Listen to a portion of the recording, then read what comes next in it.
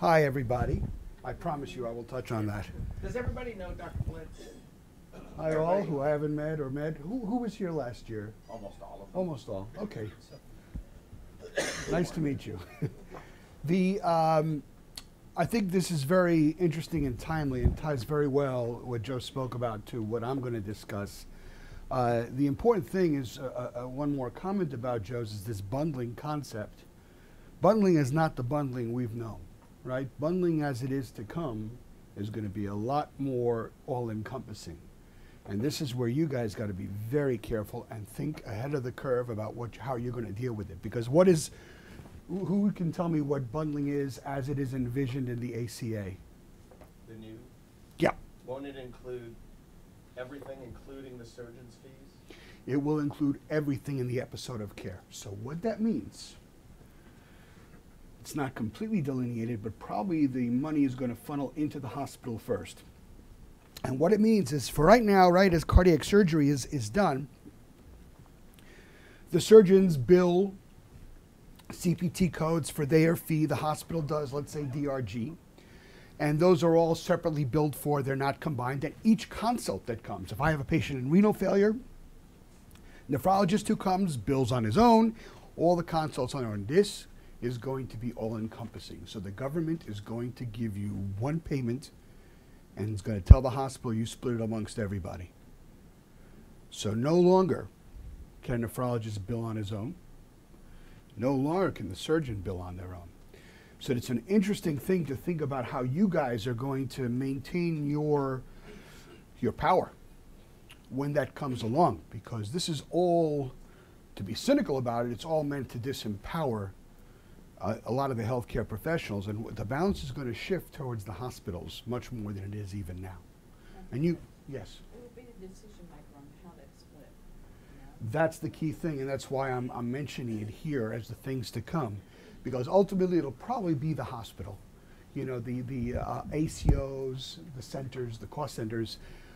You guys probably all were aware that this year was the year to roll out cardiovascular care. Was going to be all bundled, and then they decided to hold off because there were a lot of problems that came up, but that's only been delayed. And right now, of course, ACA and what's going to happen is very much in question. But if bundling, true bundling, comes along, you just want to think about how you're going to alter your business model or think ahead of the curve how you're going to represent yourself. Because can you imagine there's going to be one pot of money and everybody's going to be going for a power grab. Much more so than they do now. Before, if you work in private practice hospitals, right, I'm not going to mention names or what have you, but some of you know, some places they'll consult everybody under the sun and everybody shares in that little lucrative game, right? You consult A, B, critical care, nephrology, everybody bills. And that's part of the problem of cost containment of healthcare, because there's nothing limiting that. If I'm a cardiac surgeon, doesn't limit me one bit to call 15 consults. Doesn't impact my income, but it does impact the costs. That's why the bundling concept came into play. Hasn't that already started with joint replacement? Yes, orthopedic procedures were the first pilot. How's that? So far, so good. They picked wisely because orthopedics isn't as complex and as labor intensive. And I think, I'm not sure because I'm not privy to all the discussions, but something bothered them about conceptually rolling out on the cardiovascular portion. All right, but yes, orthopedic was the pilot program. Yes. Is part of all of this I have a nothing. play to make all doctors employees of the hospital? So it all depends on where you are in the political spectrum. But, I mean, one thought is, are we going to make everybody employees? Two, are we all going to end up with a single payer program ultimately? You know, this is all in the works and being debated. But yes, what's going to end up having to happen is a consequence of bundling has to be that the hospital will eventually employ everybody, or the healthcare systems, right? Won't even be hospitals anymore because they're too small to manage their costs. What's going to be the wave of the future is the Cleveland Clinic systems, the Mayo Clinic systems, where you have, how many hospitals do you guys have in your system now? Do you know, within Cleveland, let's say? You have Hillcrest, right? Hillcrest, Fairview. Metro. Metro. Metro's now part of you? No, it's just the heart, just the perfusion and surgeons still. So I'm not count that. And then main campus, Akron. They now have Akron. That's like here, you know, these hospitals like Memorial Hermann, they have 10 campuses. And they're all having to do that because it helps them with their costs, and it helps them with their, obviously, the capture of the market. Then the tertiary referral, quaternary referral center stays as the complex place, and all the other places doing the less complex. I won't, Joe's giving me the evil eye, so I'm not going to go too much into it. But just think about those things coming ahead, because that's ahead for you guys. Today, Joe honored me with giving me, I don't know how many hours of talks, but we're going to make it brisk. Please feel free to interrupt, ask questions. Who's been here before? No, I don't mind. We're going to basically give 3 interrelated talks, and they're all going to tie into each other. We're going to weave back and forth. All right, if you have any questions along the way, I'll be happy. And this is really going to be, in the 2 hours or so that I'm going to talk, it's going to be soup to nuts. It's going to be you as a perfusionist, what you should know about the law, how will it impact you, and how might you profit from it. All right? So essentially, I'm going to give you a little bit of a background in law in terms of what you should know. That's going to impact how you protect yourselves. Now, I'm going to touch on, but I'm not going to dwell too much on how you should practice perfusion, because you guys could teach me that, okay? What you guys have your guidelines, you have everything else in front of you. But I'm going to teach you how, with an understanding of the law, you can have an appreciation of where you might err or where you can get into trouble, because we all make mistakes. Okay, when is the mistake something that's going to expose you to liability? And when is a mistake an ordinary course of events? Okay, it's little, big. And finally, for those who want to venture, I'm going to tell you a little bit about how to be an expert witness and kind of dispel some of the aura that surrounds expert witnesses, because I think that field needs some good people. All right, and I will talk about that at the end. By the way, I did bring, for anyone, I have no affiliation with this company, but it's a company who publishes books that I learned from on all the aspects of becoming an expert witness. You know, I've never gone to any of their conferences, but the books are very good. They're probably the best that I've seen in terms of how you incorporate that to your practice. Because I know perfusionists are what's the word I'm looking for? No, well, besides that, very entrepreneurial, right? You guys are among the most entrepreneurial people I've ever met. You know, always thinking about how to make better business model for yourself. This is another thing to add to the mixture, okay? And we'll talk about all those things. So the goals of today is going to be to describe the different causes of action for malpractice litigation, as particularly how it impacts you as perfusionists. And the discussion about the employment model versus independent contractor model is very germane here, and you need to understand that because it will affect you. I'm going to show what are the mechanics of a lawsuit. What does the plaintiff, the patient suing, what do they need to show, and how do they need to show it? How can you protect and defend yourself, and how can you provide expert services? In terms of the law and how it impacts you, there's a variety of areas. You are the perfusionist in the center. We've got laws that are on the administrative level that are usually state-based, saying what you can and cannot do. Can't impersonate a doctor. You can't pretend you're a perfusionist when you're not. Those are all very serious crimes. Those are administrative and regulatory. Then you get to the criminal stuff. If you do something beyond what's usually adjudicated in civil law, assault, battery. Battery is actually a crime that you can commit against the patient if you, for instance, do a procedure you weren't supposed to do without consent. Okay? Contract also affects you guys. Some of this lawsuits between patients and doctors and healthcare involve contracts, but this area is mostly in your employment relationships. I'm not going to dwell on that today, but if you have questions about contractual stuff, please feel free to ask at the end. I'm going to focus on this, torts. Okay? Torts is the Norman word. It's derived from the Norman word for a wrongful act. Okay? Torts and contracts are what we call civil law. Criminal, civil law. Criminal, it's you against the government, a defendant. Contracts and torts, it's you against somebody else, another party. That one person is suing somebody else. Now, I'm not going to review them today, but many of the cases that I've reviewed all the court cases that have made it to the appellate or Supreme Court level that involve perfusionists. Some of them involved contractual disputes that were pretty nasty. I'm not going to talk about those today, but today I'm going to focus on the malpractice issue because I think that's the most important. But that's your general perspective of where things lie. History of malpractice all the way back to Hammurabi.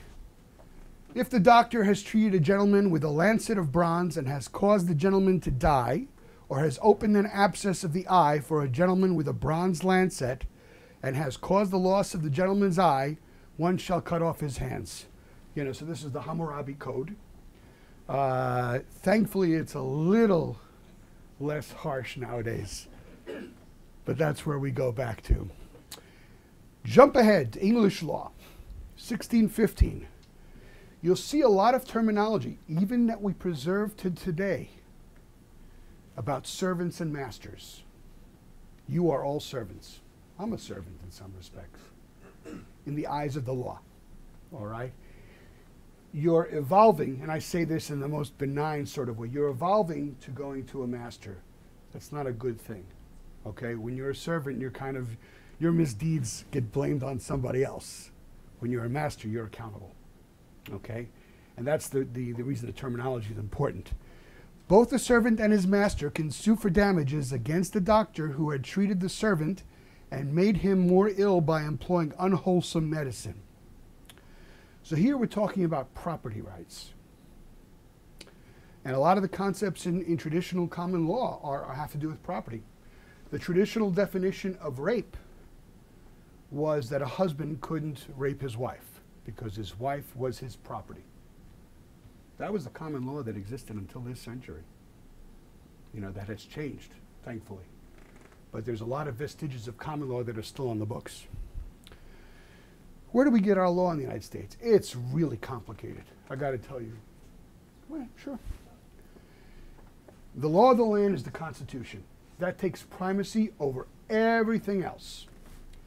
Following that are actual laws passed by Congress, and followed that is common law. Common law is where we had to start with. It's all the prior decisions of the courts in additive fashion. So if you had a case in front of you as a judge that you were trying to decide, you would look to the prior cases of your jurisdiction to determine what the law is. And you couldn't deviate from that. If your Supreme or Appellate Court made a decision saying in this particular type of instance, if A does this to B, B should be found guilty for these reasons or whatever. So those were the vestiges of it. The common law is still very much present and really defines most of what we know about torts today. Criminal law is mostly by statutes nowadays. And we have the variety of levels. So we have the primacy of the Constitution. Now you hear with all the stuff that's going on in politics about how the states' rights and et cetera, that derives from the fact that if the powers are not enumerated in the Constitution, all the rest of the law is the domain of the states. All right? And that's where a lot of conflicts arise. Most of what we're going to focus on here, if you are involved in a malpractice claim, it's going to be the laws that are state court common law. What happens during a lawsuit? Okay. First thing you do is the plaintiff's lawyer is going to file a complaint. Files a complaint with the jurisdiction, and the person who's being sued gets a copy of that complaint. The complaint has a whole bunch of items. If you ever saw one of these, you know, you think the person was Hitler. I mean, they put everything possible that you could possibly be accused of. They assume that you've done everything wrong. Everything else gets sorted out later. But it starts with a whole bunch of different complaints, or what we call cause of action. The reasons that they're suing you. You didn't do this, you didn't do this, or you were supposed to do this and you didn't do that. Okay? Within 30 days, the defendant has to respond with some answers to this to the court about why they did it, or why it isn't the case. And anywhere along this map, things can stop. Either the plaintiff drops the case because the lawyer decides it's not worth his expense, or an agreement is reached with a settlement at some point. And so this is a big Game of Thrones going through this process. Everybody decides, it really is like chess. Who's got more power at each part? And it modifies the power between the plaintiff and the defense. And that's where experts play a huge, huge role. Okay? Goes to this, after the answers are given, if the case is moving forward, there's a discovery period. Discovery period is where each side, it's like you show me, I'll show you. They do interrogatories. Side A says, okay, why did you do this? Why did you do that? What did you do this? Did you do that? And then the other side has to answer, and they go back and forth. Medical records are obtained, and expert witnesses are called. When would you be involved? Anything that involves perfusion or ECMO. That's your scope of practice. Perfusionists weren't heavily involved decades ago in these because you had relative non-standing, okay, at that point, because again, you were an employee, you were answerable either to the surgeon or the hospital. That's very different now. But as things got more complex, and as you know, in truth, how little cardiac surgeons know about what you do at the pump, perfusionists have become very important expert witnesses, all right, in terms of explaining what it is that went wrong with the case, whether there's any kind of case to be made for it. So the expert witness makes a review. Then after that stage, if the case is still going on, there's depositions where you basically sit in front of a court stenographer, and the opposing counsel asks you questions and basically interrogates you as a deposition. We're still not at court yet. Everybody's trying to figure out what kind of case they have. If they're still in dispute and no settlement has been reached, they try to go through alternative dispute resolution because it's quicker, more efficient, and less costly. But if the two sides are still butting heads, finally you make it to trial. Okay? I will give you my philosophy. I will also tell you why expert witnesses have gotten a bad name over the years. All right? And why it's a difficult position. It's not for everybody. Okay? As perfusionists, you have to have hard skin to begin with because you're dealing with us all day long. Okay? But this requires especially hard skin, especially if you stick to your guns and you do the right thing. And I'll show you how to do that. But your role is not to win for your side. You got to remember that. Your role is to tell the truth. Your role is to be honest and unbiased. All right? The question is, if you're told this happened during a case, let's say a bubble of air got to the patient on the arterial side and the patient stroked. And you're going to be asked, I need you to review a case. Tell me if this is something that is negligent or not. I'm going to show you today how you figure that out. Okay? Because it's not easy. It's not straightforward. We are all used to science. We're all used to as close to 100% certainty as you can possibly come. This is a whole other domain. A lot of gray areas.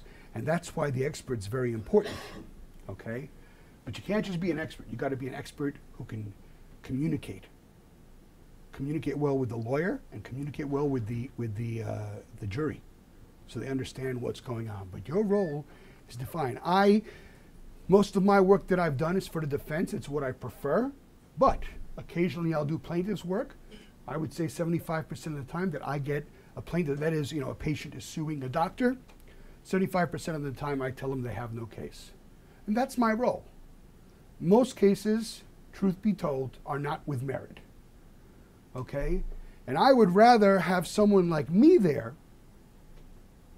who's standing for objectivity rather than someone who's going to be a hired gun. And that's what I mean why we need to have good people in there. And the lawyers actually respect that. If you're called by an attorney for a plaintiff to give your opinion, and you say, you know what, I'm sorry, but you do not have a case for XYZ reasons. They appreciate that. Why do they appreciate that? Time and money. How are plaintiffs' lawyers usually paid? That's most of the time. But if you're a plaintiff's case in malpractice, how are they paid? Contingency. Okay?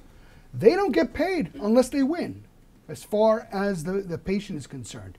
So everything up front while they're evaluating is an expense for them. So the earlier it is in the process, the cheaper it is. But as you get further and further, the attorney has to pay lots of money. So you do your review, you charge however much, and you say you don't have a case. I found them actually very appreciative of that because they don't want to waste money. Right? You can make money two ways. You can have true revenue that has less cost and you've done a good deal, or you can have, if there's no revenue, you minimize the cost that you're spending. That's the bottom line. All right. Do me a favor. Let me know when we get to the time, because I can stop this any time along the way and we'll just continue with the other lectures. You know what I'm saying? Just let me know. So cause of action is that reason why they're suing you, one of those things they put on the claim. Each cause of action is listed in that complaint. The plaintiff has the burden of proof, and that's very important. We all watch crime shows. We know innocent until proven guilty. What is the criterion by which we can judge in criminal cases? So someone is accused of murder. What does the government have to prove? By what level of evidence? You've all heard on TV shows. Beyond a reasonable doubt. Beyond unreasonable doubt. So that is the highest, meaning criminal is going to be the worst consequences for the defendant. So you want to have the highest proof. You'd rather risk letting people go free than risk sending an innocent to jail. So it requires the highest. Okay? Civil is less. Okay? Civil is by the preponderance of the evidence, which means greater than 50% likelihood that it's true. Now think about that. We're used to reading studies and saying something's not proven unless the likelihood of it being a true event is less than 0.0, you know, a false event is less than 0.05. Here we're saying, boy, if the jury thinks that it's 51% true, it doesn't matter. It doesn't matter whether 51% or 99%. I'll buy that thing. So that's why it's very important the utility you provide, the expert provides, because the jury is listening to you. Okay, and your ability to communicate to them is going to be utmost. If you sit up there pontificating and talk about things that they have no idea about, you've served no purpose, no matter how right you are. All right? But they have the burden of the proof, and it's by the preponderance of the evidence. And they've got to prove each element of the claim. So in law, any law that's a sentence, for instance, the crime of assault is intentionally causing in the plaintiff apprehension that you're going to commit a battery against them. Each of those elements, intention is an element, causing the plaintiff is another element, apprehension is another element, and impending battery is another element. Each of those aspects need to be proven. So it's not like they have to prove the whole thing. Every single one of them has to be beyond 50%, or else they lose the case. So when you start in a court case, the defendant is in a superior position. Okay? The defendant is like the house in blackjack. Okay? The other side has got to count cards and do other things to get beyond it. All right? And I've already spoken about these different causes of action. Excuse me, Dr. Sure. Going back to the expert, he's paid his fee regardless. It's not based upon whether You- they went cannot do that. Ethically, you cannot do that. You get paid regardless of the outcome. And you get paid the same regardless of the outcome. Otherwise, it's bias. Correct. So you can't. So if any attorneys won't do that because they know that right off the bat, but what you do, and I'll show you a little bit about the economic side towards the tail end of when I'm speaking, but a variety of ways if you can charge. The way it makes a difference to your outcome is when I tell a plaintiff's attorney that I don't think they have a case, my income is much less, right? So there's bias. There's bias there, and you've got to fight that bias, right? There are other things intimidating you because none of us wants to go up against our peer when there wasn't very strong grounds for doing that, right? So that's something that's a mitigator for you. But when I tell someone he doesn't have a case, I hurt my income because I'm not getting paid per hour anymore for reviewing the case. But that's the only way it makes a difference. Can't do it by outcome. So, I was very confused when I started my law studies. I didn't really understand what the judge did as opposed to the jury. Okay? They're very different roles, and they sometimes get confused. The judge's role, besides running the decorum in the court, is to explain the law to the jury. A jury can't come in and hear the evidence and then all of a sudden decide if someone's guilty of murder or not. The judge has to explain to them what the law is, what's required, telling them about the level of evidence that's required, and explains the law during the course of the case and before they take a vote about what the law means. That is his most important role. The jury is the trier of fact. Jury listens to all the evidence and decides what's true and what's not of the facts. They're the ones who listen to both sides and say, this is what I think more than likely happened. That's the role of the jury. Do you understand the difference? Okay? He's the law, they're the facts. It's the interaction of law and facts. Sometimes, and that's what this arrow is for, some cases are just by judge. It's a bench trial. Sometimes the plaintiff wants to be in front of a judge rather than a jury because the subject matter is very technical. And they feel it'll be difficult enough to teach a judge about what it is about as opposed to a jury, right? So then the judge becomes both. There are other checks and balances. If the judge thinks the jury is egregious, he may override them. But that's a rarity. Okay? We talked about standard of proof before. So scientific medical, the level of evidence has to be 4-star. Near certainty. Okay? Criminal, beyond a reasonable doubt. Civil, clear and convincing or beyond with a preponderance of the evidence. Those are the same exact terms, more likely than not, similarly. And then regulatory precautionary principle, which I don't even know what that is. But it's of lesser evidence. Those are just advisements, in other words. So we are now moving into the sphere of a suit. All right, I'm going to outline to you what happens. Litigation, we have two different types of suits, tort or contractual. We're going to discuss a little bit of all of these, but spend most of our time on negligence, which is really where 95% plus of suits are based on.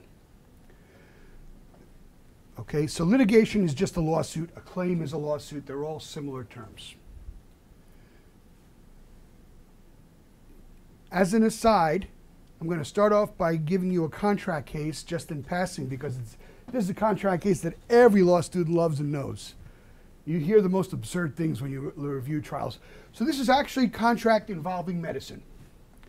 So a contract, for your background, this is the definition, the legal definition of what a contract is. An agreement with specific terms. And by the way, this is what I mean by elements. An agreement is one element, with specific terms another one, between two or more persons. And the reason why I say them separately is they each have their own meaning that has to be interpreted, and they each have to be proven. So there are two or more entities in which there is a promise to do something in return for a valuable benefit known as consideration. Consideration is what you get back from doing your end of the promise. Sometimes it's a promise by the other person. Sometimes my promise is to give you my car if you pay me $5,000. Okay? The $5,000 is the consideration on my end The other guy's consideration is the car. You understand? So this is one of the early cases of contract law involving medicine. Hawkins v. McGee, back from 1929. That was a good year, wasn't it? Surgeon McGee promised to replace scar tissue on Hawkins' hand and told Hawkins he would give him 100% good hand. Skin was grafted from the patient's chest and patient grew a very hairy palm, which was not just hairy, but it was very dysfunctional. In the end, he was awarded $500. This case is on the record books because there's other reasons that are technical, that are not important for our discussion today. But this has been known by the law students as the infamous hairy palm case. You ask anybody who's a lawyer, they'll know this case. But it's one of the lesser common ways of having a dispute between a patient and a doctor. It's contractual. Now we're going to move into the torts, which is the bulk of what we're going to talk about. So a tort is a civil wrong for which a remedy may be obtained, usually in the form of damages. It's from the Norman word for wrong, like I told you, and there are 3 types of torts: negligence, intentional, and strict liability. I'm going to talk a little bit about what each of these are and how it impacts you, but we're going to spend most of our time on the negligence, all right? But it's basically a wrong. What they're coming to civil court for is for payment. They want damages. You have wronged them, they allege, and what they want to do is be paid on a variety of different indicators of damages. Okay, and that's what's going on in tort lawsuits. Okay, negligence. This is very important. This is the legal definition of negligence as it defines to every common person, a guy walking on the street. The failure to exercise the standard of care that a reasonably prudent person would have exercised in a similar situation. This is the basis for lawsuits among people who have interactions in the street or at work, and they're suing somebody. The judgment is, did you do something that fell below what a reasonably prudent person would have done? So there's this thing called a standard of care. And lawyers talk about it as if there's something real about it. There really isn't. It's a figment of the imagination. It's an imaginary guide of what a person should and shouldn't do. Okay? So in other words, would a reasonable person have done this in response to that or for whatever reasons? So he's a hypothetical person who exercised the degree of attention, knowledge, intelligence, and judgment that society requires of its members for the protection of their own and of others' interest. All right, and this is going to relate to your defense for any wrongs, because what they're going to look at is not the standard of care of a reasonably prudent person, but a reasonably prudent perfusionist. Okay, that's how it changes for you, but that's the criterion. Malpractice is just an instance of negligence that occurs on the part of a professional. We all think it's medical, but there's legal malpractice, there's political malpractice, there's all sorts of malpractices, but the predominant one is obviously medical. And here it is, just to lend the last definition, a doctor's failure to exercise the degree of care and skill that a physician or surgeon of the same medical specialty would use under similar circumstances. And this is what the expert is telling them. The court doesn't know. Court has no way of knowing. That's why they need experts. If somebody punches you, you get into a fight in a bar, and it's not a criminal case, you're suing that person. You don't need a specialist to help you adjudicate that situation. That's common man. But this is area of higher intellectual knowledge, specialization. You require the specialist to tell the court. Now there's degrees of fault that are important here, and I'm going to show you how this relates in this one slide. And by the way, if anybody wants the slides, I can send it to you in PDF. Just email me, or LinkedIn. I'm on. Joe has my email. Starting from the left, how bad were you? Okay? You didn't have any fault at all. If that you didn't have any fault, that means you're not guilty of any tort. Or if it's a strict liability crime, you could still be guilty of that. Strict liability are crimes that it doesn't matter what your intent or level of knowledge is. Most of them are misdemeanors. So for instance, you get pulled over in a traffic stop or speeding. You're speeding. Cop pulls you over. Doesn't matter what excuse you give him. All he needs to know is that you were speeding, and he has the right to give you a ticket. It doesn't matter what your excuse. If your wife is on the way to the hospital to deliver, he can still give you a ticket. Now most won't, but that is considered strict liability crimes. And why they're made strict liability is in the interests of fairness to everybody, not to spend a whole bunch of money in courts. There are certain things that they feel should be strict liability to make it more efficient. So for instance, most devices, right? If a heart-lung machine goes down, I'm just using you by convenience, but if a heart-lung machine goes down and there's something defective about the device, that's strict liability. All right, they don't go into the hows and whats. If the device fails and we're going to go into the way devices can fail, but that's strict liability. So beyond that, you go into negligence, which is the main thrust. And when you're negligent, the patient gets damages. If you're worse, if you're grossly negligent, that's being really negligent. Okay, you've done something that you know you shouldn't have done and you do it. Ordinary plus punitive damages. The damages are because you did something bad, so because we're punishing you, patient's going to benefit from that. And finally is this bad stuff, willful, wanton, reckless conduct. That puts you in the criminals, so you're liable for criminal offenses, and you have punitive damages and other things beyond that. So those are your degree of fault. The vast majority of anything that a surgeon does or a perfusion does falls into this. That's 99%. And I'll give you an example of what the differences are because it's hard to tell conceptually. So let's say you're on a residential street and you're going 20 miles per hour and you hit a child. Child darts out from between two cars and you hit and kill a child. This is the law. If you were driving the speed limit and were very careful and attentive, and who decides that? The jury, the trier of fact, decides whether you are listening to the evidence of both sides. You are not guilty, okay? Because you did not do anything wrong. This was a bad thing that happened, but it happened due to no fault of your own. Same thing holds true for some perfusion accidents, right?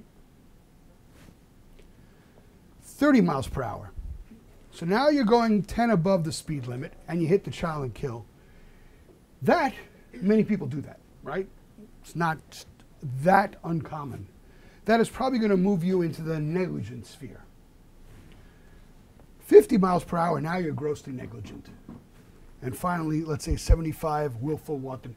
That's the way you kind of tell degrees. Obviously, you can't put numbers to this, but just conceptually, that's the image I'm trying to. This is all determined by a jury. The judge tells them what each of these terms mean. And the jury decides whether the facts fit into which one of these areas. This is just showing that when we talk about negligence, we talked a little bit about this, the general public man. Medical negligence is the GP. The general doctor is held by one criterion, and the specialist is held to the much higher one, the standard of care, because he knows better. All right? If the GP makes a mistake, all right, it might be tolerated if only the specialist would know not to. However, his mistake may have been not to refer a specialist, right? But this is the degree. As you get more specialized, you're held to a higher standard, obviously. Smothers versus Hanks occurred in 1872. And here we're starting to get into the area of how do we decide, and this is very relevant to you, what the standard of care is. How do you know if you've done something whether you have committed malpractice? Now we're going to try to define malpractice so that people kind of understand what it is. Here, this suit, the law requires of physicians and surgeons the exercise of average professional skill, the improvements and advanced stage of the profession at the time of treatment not being lost sight of. And the dissenting judge said, held that exercise of the skill of the thoroughly educated physician is required. What this all means is, we're holding the surgeon and the other medical practitioner to a higher standard. Average is, I think, what causes the most confusion amongst people. Because what is an average surgeon? What is an average perfusionist?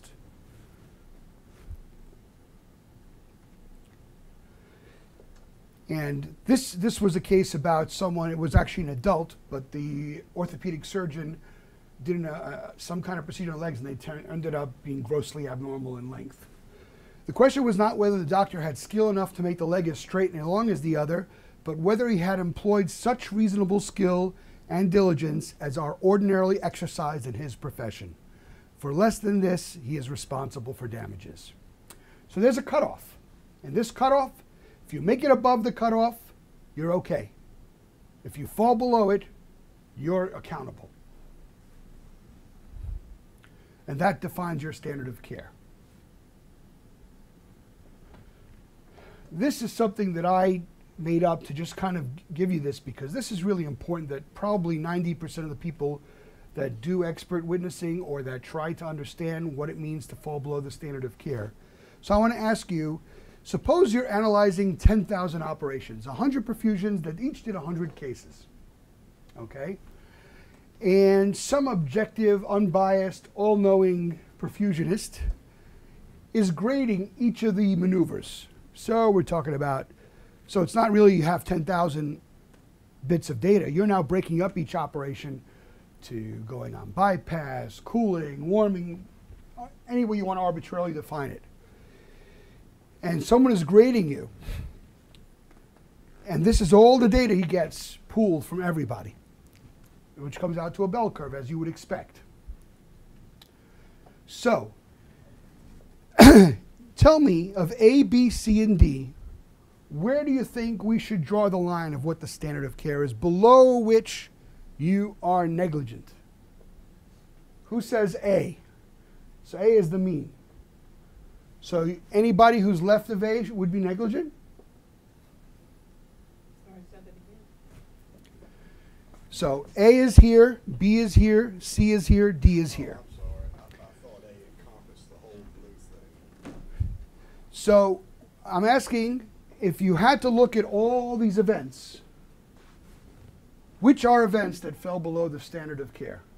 Left of B. Left of B, yeah.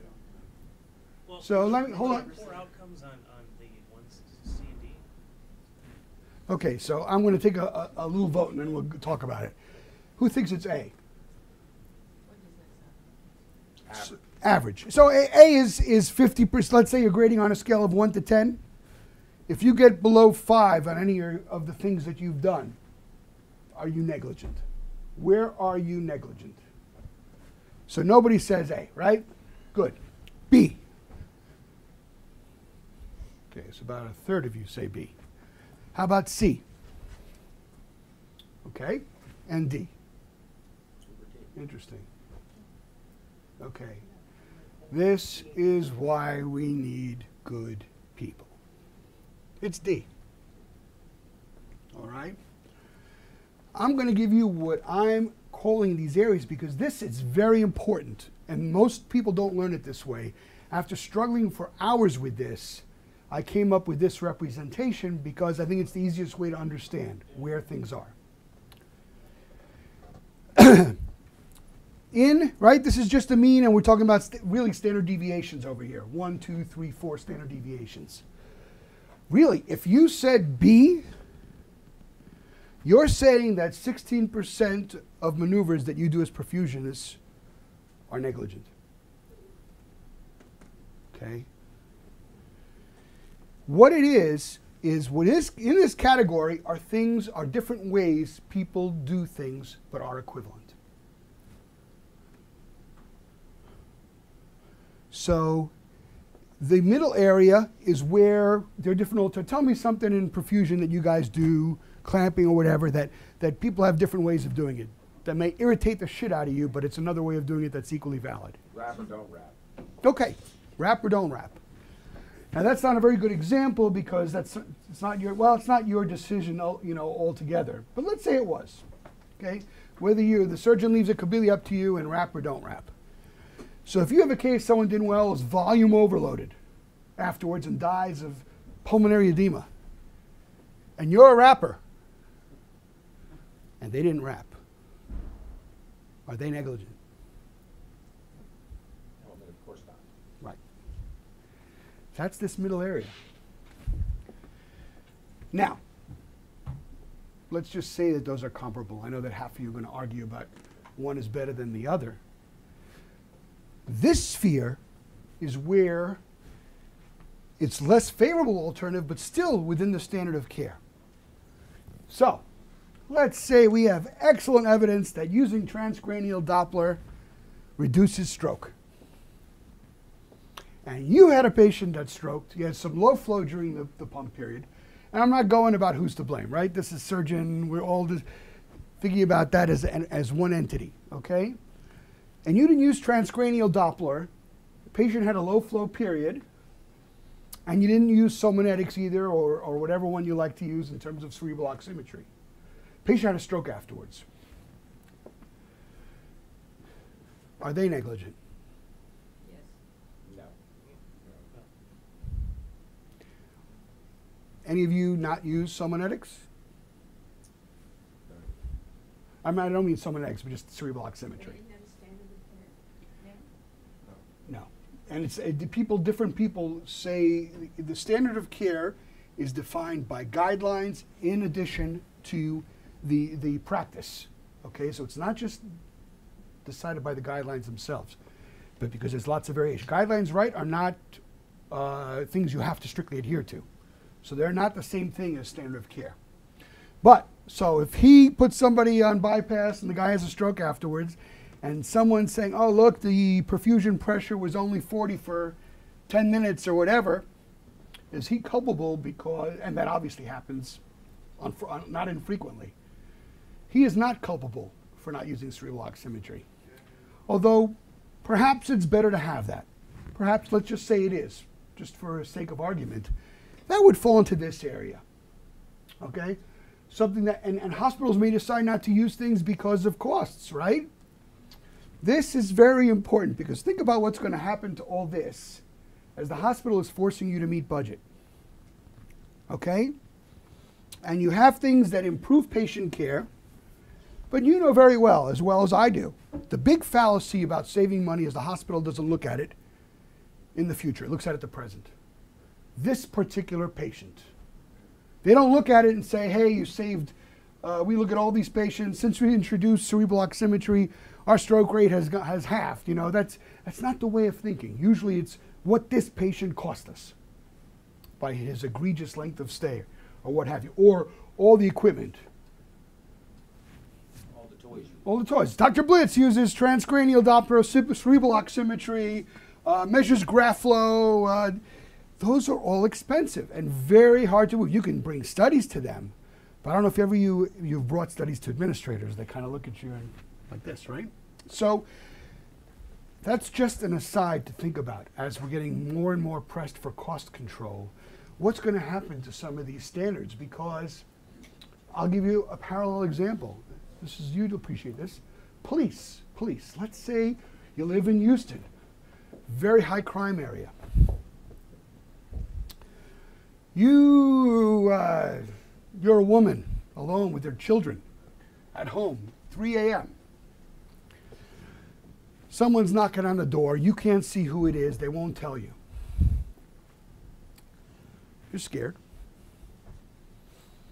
Your husband's been meaning to take you to the range, but hasn't yet. And you call the police. Police take 45 minutes to show up. Can you sue for that? If someone broke in and harmed your wife or your child or this, and the police took 45 minutes, could you sue? You could sue, but you probably wouldn't win, because that's a policy decision on the part of the government. The government decides how many policemen they're going to have and how many they're going to pay for. All right? And if it's a policy issue about how much you're going to pay for how many people, as long as it's not egregious, they're within the policy making, and those things are usually protected if it's the government, because otherwise they'd be sued right and left. Many of decisions that are made by courts and the way law works are very counterintuitive to what you would do and what you would say. That's another thing to remember. So what I'm saying here is the same thing. If a hospital decides Medicare is only giving us, they've decided they're only going to pay us $20,000 per cabbage. And that's a loser even if things stream straight through, right? What are you going to do? So all of a sudden the hospital's going to look at all the different equipment, what can you do without? Hey Joe, you don't need that arterial filter. Things to think about, because this is going to be a problem. But that's in here, this gray area where people decide to do without things that are probably of benefit, but still people do it. And that's what defines standard. All right, if there are a significant number of people, and I can't give you a number, a percentage that's significant, that would say they do it, then it falls within the standard of care. It doesn't matter that it's different from the way you think it should be done or the way you practice. Down here, I wouldn't do it. I would never do that. But occasional people do it. And you don't see anything that's particularly harmful about doing something a certain way. But you just think it's a waste of time and money. Measuring graft flows. The graft flow meter is expensive. It's expensive on a per case basis or whether you divide it. I use it religiously. I think it's very important to know before you leave the OR whether your grafts are open, how good the flow is, and how it correlates with what you saw in the operating room. And it's helpful later on, so that if there's a problem with the graft or ischemia in a certain territory, you can make a good decision about whether the patient has to go to the cath lab, back to the OR, etc. Of you guys here, whose surgeons measure graft flow in the OR? Quite a few. Good, but about half. And half don't. I happen to believe religiously that it's very important. But if I'm asked to evaluate a case where he didn't and the graft went down, and the patient didn't have time for a decision. The patient had a cardiac arrest, and the autopsy showed that a certain graft was down. All right, and perhaps measuring graft flow in the OR might have told us differently. This area. This is clear negligence. You've got to be clear about it. This is where experts do the most harm to the profession. A lot of them think it's here. Intuitively, many think it's here. That's kind of where average falls. And this nomenclature, you've got to forget the terms that are used by the courts because they know nothing about what we do. So conceptually, this is really something nobody would do. It's not an average perfusionist, it's the minimally competent perfusionist. The minimum you expect from somebody who practiced perfusion. 5 minutes? Okay, we'll wrap this part up. So nobody would do this part, okay? It's never clear cut. But what I'm trying to explain to you is where things fall. Remember that stuff about standard and science and why? This is the main reason why scientists, we're all scientists, why scientists can't communicate with lawyers. We have a very difficult time. This is something to learn. It's something to learn. Mistakes happen. So the role of the expert witness is often required in malpractice suits to prove one or more element of a cause of action. After the break, I'm going to talk about these different causes of elements of negligence. First thing is duty, is whether you owed a duty to the patient. Clearly you did. They're undergoing heart surgery. This is pretty much not an issue, okay? Questionable cases arise if, let's say, you're a Joe perfusionist. You're walking in the hallway, and a patient, not yours, has a cardiac arrest on the floor. Do you have a duty to do CPR if you know it? Of course. Do you have a duty? Yes. Everybody? What if the patient's outside in the street? Yes. You're in the mall. You have a duty? Absolutely. Yes. No. American law rests on the principle that in the vast majority of cases, you do not have a duty. You're sitting on the beach on a beach chair. Yes? What if you're certified as a BLS provider? Nope. No obligation. Duty? Nope. So that's Unless, you knew what to do and you didn't do it? nothing. You didn't. I'm going to give you an even better example. This is a classic example in law school. Did you say no duty in the hospital and out of the hospital? Are you saying? In the hospital, you probably have a duty. And you notice I use terms like probably, right? Because a jury decides that. But out of the hospital, you don't have a duty. You don't have a duty. American custom and law is we want to appreciate when somebody does things out of goodwill. We don't want to mandate it. Plus, we know the courts would be flooded. We've got to think about efficiency. If you are, and this is a horrible example every law student gets. You're sitting on a beach, lounging on a beautiful summer day on a beach chair. Little 2-year-old runs by, don't see the parents anywhere. Jumps in the water, goes down, and is drowning. Literally 2 feet away from you. You don't say, I'd rather listen to my music and read my iPad. Did you do something wrong? No, you didn't. Ethically, you did. Ethically, you did. But I'm trying to teach you the difference between morally and legally. Our culture and legal system is based on the lack of a duty unless you're given one. Now, a parent whose child is there drowning, parent has a duty. A guardian has a duty. A lifeguard has a duty because that's a contractual duty. A daycare provider has a duty. But most, New York subway, I see these videos all the time. I come from New York, so I can say it. Somebody takes videos. I couldn't believe it. I saw it last night on Facebook. Somebody, a crowded subway, elderly black man is being beat up by a black youth and robbing him, beating the hell out of him. And in the video, I see the feet of all the people sitting around, and nobody does a single thing. But nobody did anything wrong, legally. Okay? So, that's the duty. But if you're a doctor or you're a perfusionist and you're doing a case, you have a duty to that patient, regardless. There's no even ifs, ands, or buts. So that's a given.